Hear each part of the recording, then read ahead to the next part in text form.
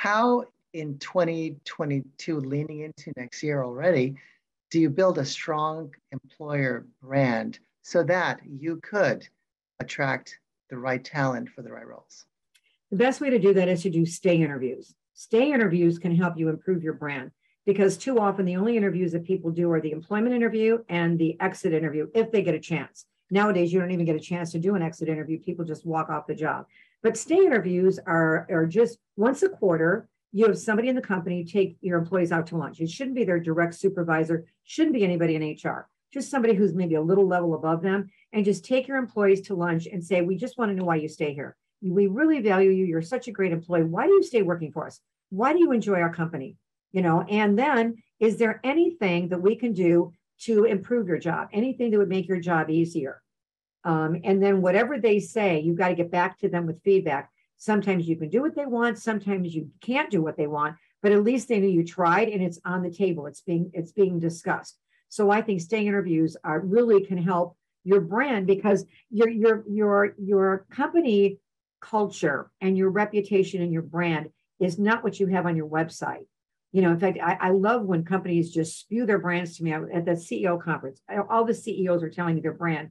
And I said, is that what's on your website? And they go, yeah. I said, what do your employees say behind your back? Because that's really your brand.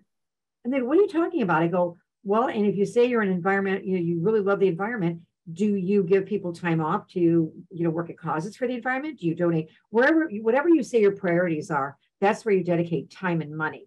So your brand and your culture is really what your employees say about you behind your back. But if you give your current employees a chance to talk about what they like and what they love to see improved, you got to start empowering your employees and listening to their feedback, and then that'll just have that ripple effect and it will improve your brand.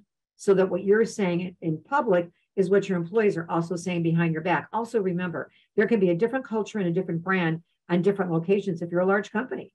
A department can have a different culture. You could have a company that's great. The sales department probably has a much different culture than the accounting department.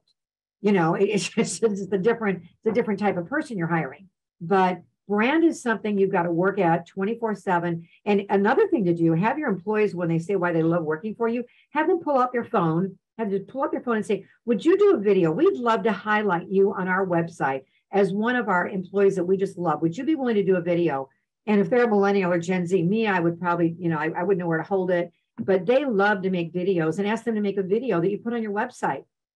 And that it helps attract referrals. And again, if you've got a great company brand, also by the amount of employee referrals you're getting. So that also shows you what kind of brand you have. Some really great ideas. Thank you, Barbara.